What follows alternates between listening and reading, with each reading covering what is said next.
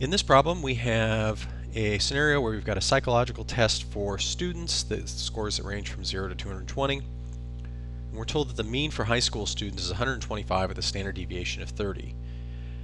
We have a researcher who suspects that high school students who study statistics will score higher on this test and decides to test this out by giving the test to 25 randomly selected students.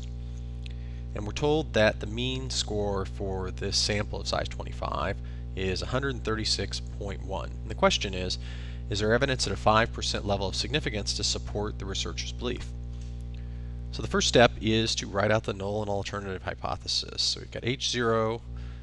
The null hypothesis is just the statement that no, there's really no difference between these groups, so that the mean is just 125, the same as it is for all the high school students.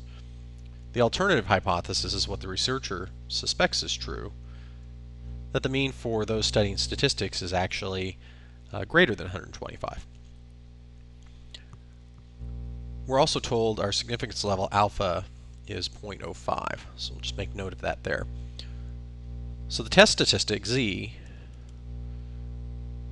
just looks like x bar minus mu divided by sigma over the square root of n. So we have 136.1 minus 125 divided by sigma, which we're told is, excuse me, not 2 rather there, but a 3. 30 over the square root of the sample size, 25. And if we calculate this, we turn out to get 1.85. All right. So now our alternative hypothesis is in the positive direction.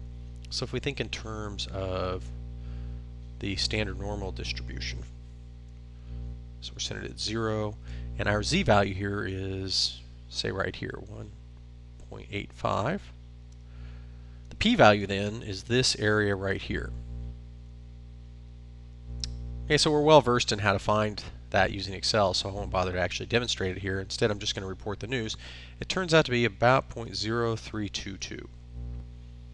Now remember, alpha was 0.05, so when we're trying to make a decision about whether or not to reject the null hypothesis, we compare alpha to p. We can see in this case the p-value is smaller than alpha. What that tells us is yes, there's enough evidence to conclude that the null hypothesis isn't what's true, that we should go with the alternative hypothesis. So we're going to reject H0.